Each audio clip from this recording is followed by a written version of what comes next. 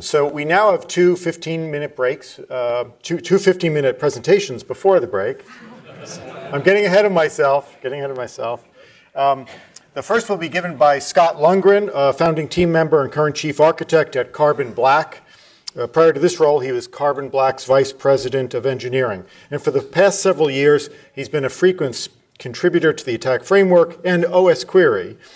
He's a DerbyCon speaker and a huge believer in open source security capabilities, as well as a Windows internals geek. Scott's also a former pen tester and an offensive security researcher and tool developer. Please welcome Scott Lundgren.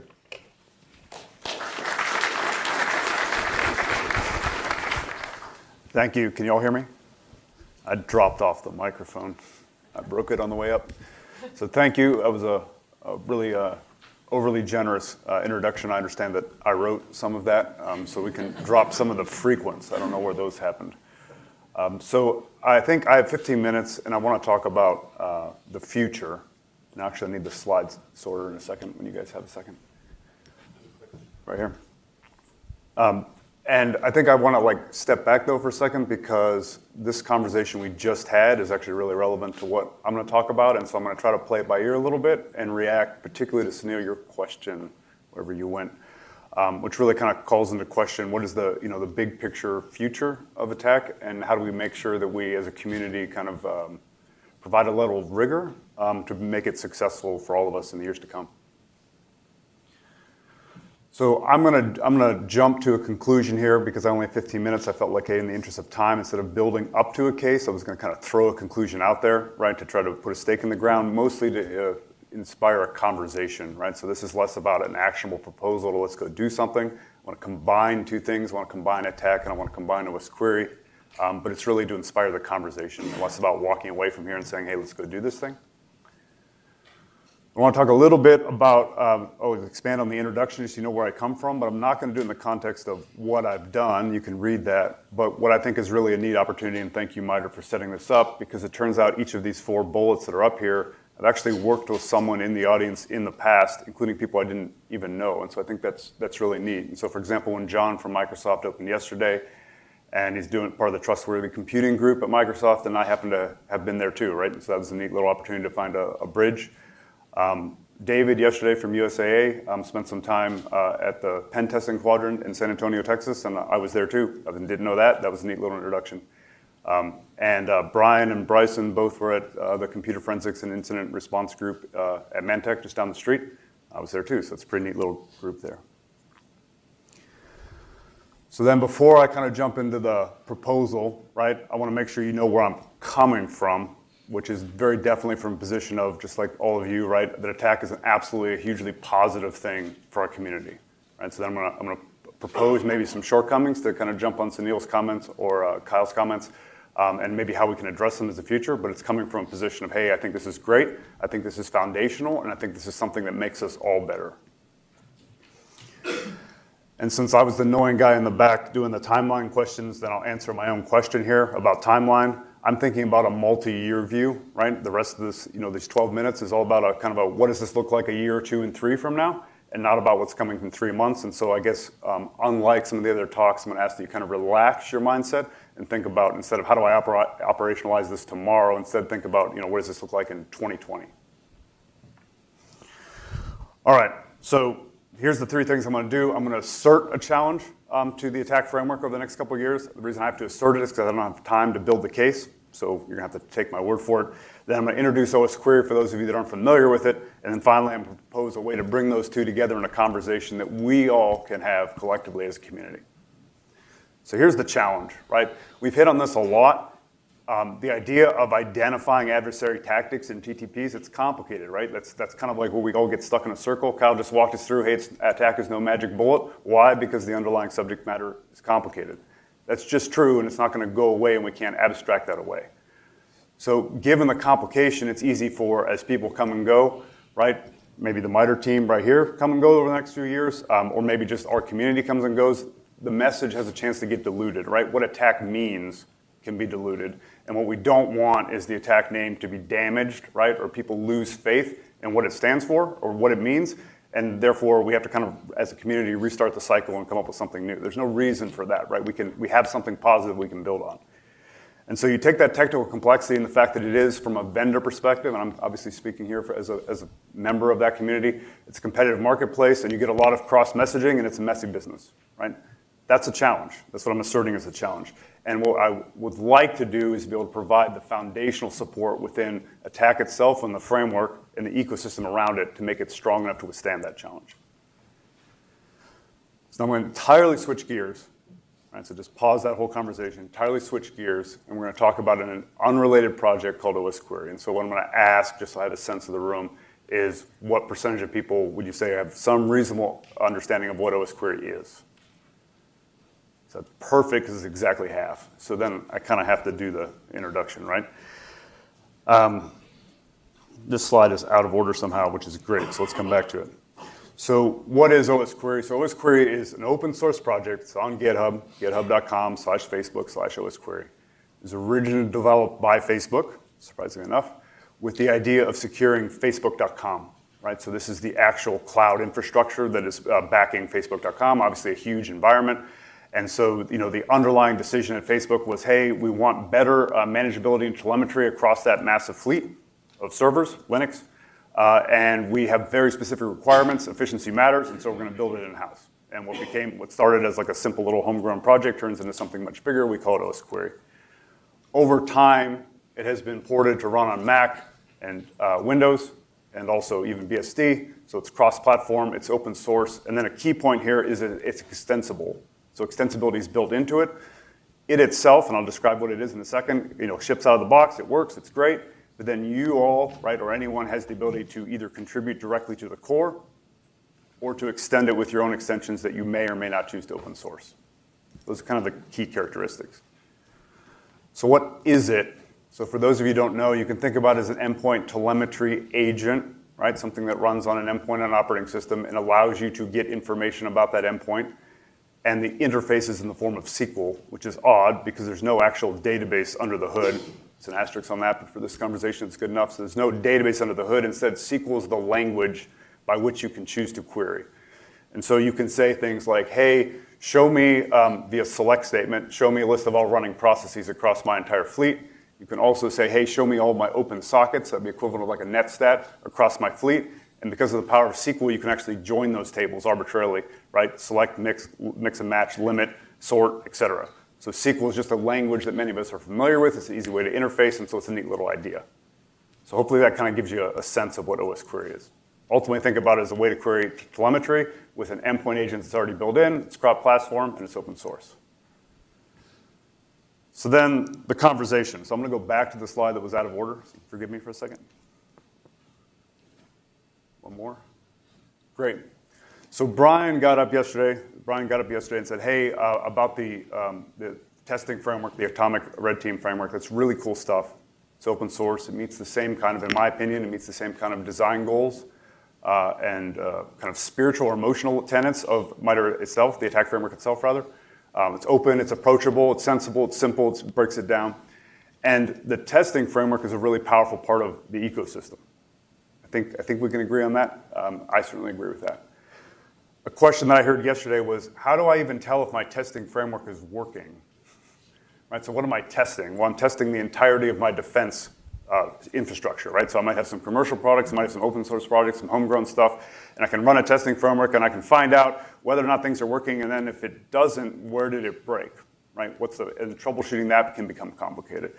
And so what I'm going to propose, this is the conversational part, what I'm going to propose is talking about how do we as a community kind of decide of the elements, the TTPs within the ATT&CK framework that are actionable, the ones that fit within the 70% that Brian asserted were the ones that were concrete enough to write firm detections. What would it look like to have a canonical, community-generated repository of reference detections? Right? They don't have to be necessarily the ones you put in production. They may not be manageable enough. They may not be efficient enough. They may not be performant enough. They may not be right for your org for any number of reasons. But at least we have a reference set of detections that we can say, hey, we know it's possible technically to winnow down what it means to detect this technique. We know what it looks like. We can see At a high level, what that looks like, we can dive all the way down to the source code it takes under the hood to see that detection, and we can say, hey, as a line in the sand, we know what that means.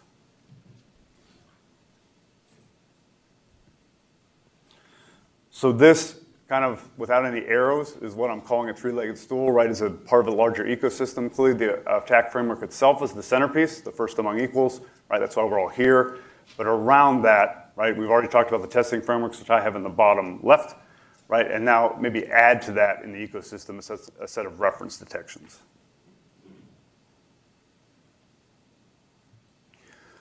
So then first things first, I'm hardly the first person that thought of this. In fact, there's plenty of people that have already been doing it and doing a great job. And that was prior to my ever coming up with the idea for this talk or even having this conversation in my head. So they deserve all that credit. I'll provide three here. Filippo Muttini, who's not here, out of Italy, has been doing this, it turns out, with OSQuery itself. I'll describe that in a second. Olaf, I believe, from the Netherlands, has done this with some Sysmon configs, really incredible work with Sysmon from Microsoft. And then the firm Polylogics, which I have no affiliation with of any type, has done some interesting work in terms of open sourcing some additional extensions to OSQuery to provide similar type of capabilities. So this stuff already exists. This is just some of what's already out there. What I'm proposing, right, and this is a conversation rather than like a direct proposal again. What I'm proposing is saying, hey, let's have a conversation maybe about standardizing as a community on what that means, right? So these people, these individuals I just described and others are doing great work in terms of providing reference detections and making them available. That's great, but they're scattered, it's inconsistent, and it's difficult for me to map from a TTP entry in the framework directly to a reference detection. I can't find that in a centralized way. And so the conversation that I'm hoping to have, right, is, and maybe here, right, maybe somewhere else, maybe over time, I told you about the multi-year view, right, but ultimately to say, hey, is that something we want to do? Is that something that provides value? And if it does, how do we go about doing it? And the reason why I kind of asserted the OSQuery link, or as a ways to achieve that end, was because, again, in my opinion, as an individual, the openness of it, the cross-platform nature of it, the fact that it's extensible, all these attributes are consistent with the attack framework ethos, in my opinion, and they're accessible to all of us to work on as a community that is not specific to a vendor or specific to an organization. In the top right there, I have a select star from, right? So I picked at random. I used the throw the dart, kind of roll the dice. I think that was the analogy, right? So the roll the dice analogy. So I picked at random a technique, and you can, and I didn't put any output there because I haven't written any code. I haven't done any actual work, right? But what I did show you there is you can imagine a scenario where, hey, I'm looking at a certain technique. I can read about it. I can understand it conceptually. I even see a whole series of links to reference materials elsewhere on the internet that describe how it works. And then in one simple query, right, with code that I can read and extend and arbitrarily change and send to my friends, I can see how that might be detected in the real world. I think, to Sunil's point, wherever he went, right, in my opinion, having that forcing function for a standard way to do a reference detection provides a way to segment each of the TTPs within the framework into things that can be clearly detected, the things that fit in the 70% that Brian asserted, and things that are much more difficult to detect, supply chain, et cetera, right, that we've talked about. And that itself provides a way to start having conversations about further segmenting the framework itself to make it more accessible over time. How do I look at things that I can detect, and how do I split off those that are probably more conceptual, abstract? This is my last slide. So to me, if what I'm proposing has any merit, right, then what I'd like to see would be over the coming weeks or months, right, that we have some sort of a conversation about this, not me as the focal point necessarily, right, but a way to, as a community to have a conversation about this. I'd like to know, right, your thoughts collectively, like, hey, is this something that is valuable, that does it resonate at all? Ultimately, what I hope you take away from all of it, right, is that the intention, the reason why I'm up here talking about it is because I want to provide a mechanism to add a little bit more rigor and structure around the ecosystem as a whole so that we can feel confident that the attack framework is going to be here for the years to come, right? That was my opening statement. I think it's super valuable for all of us. I think we all agree with that. So how do we kind of protect it and nurture it, right, so it's in a good place for years to come? And that is the entirety of the presentation. Great. We have time for a question or two.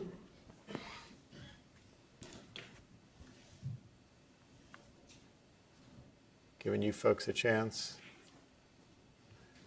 So I'll ask. Oh, we have one. Do you have a mic?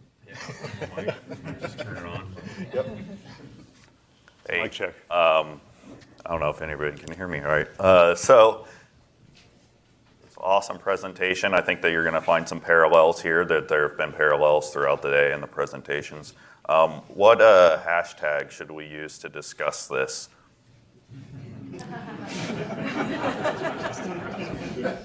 That's the best question of the day. Since you put me on the spot and I don't have an answer, what if I reverse it and make you pick one? You must be management. I'm enabling. I think maybe, I don't know, attack coin will turn it into blockchain, really hype it up, you know? That's great. That's it. All right, so it's a fair question, right? So I will be, since I was willing to stick myself out here on this one, right, then I'll tweet out, you saw my Twitter handle, it's 529, you'll see it in the presentation. I'll tweet out something with a proposal, and then we'll go from there. Is that fair? Awesome, yeah. Any other questions?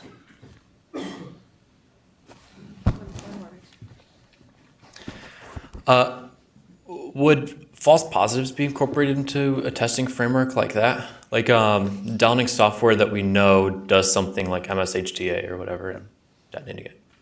Yeah, so I think the question is hey, if there's a reference detection that's generic, right, how do you build in, like, in effect, the common false positives at least, right, to make that, my opinion, right, the answer is yes for the common stuff, right? I'm not, in my opinion, the reference detection implementation is not about a production-ready system. That's what, you know, vendors and other projects and homegrown stuff have the ability to do.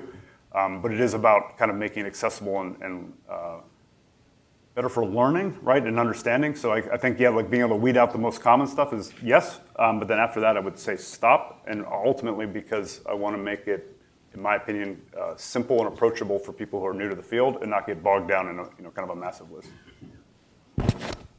Question over there.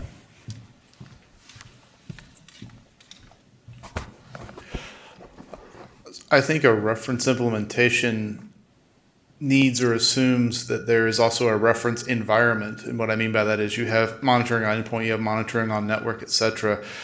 Is part of your proposal that we build that as well? Or how do you account for a situation where maybe I don't have those tools in that environment?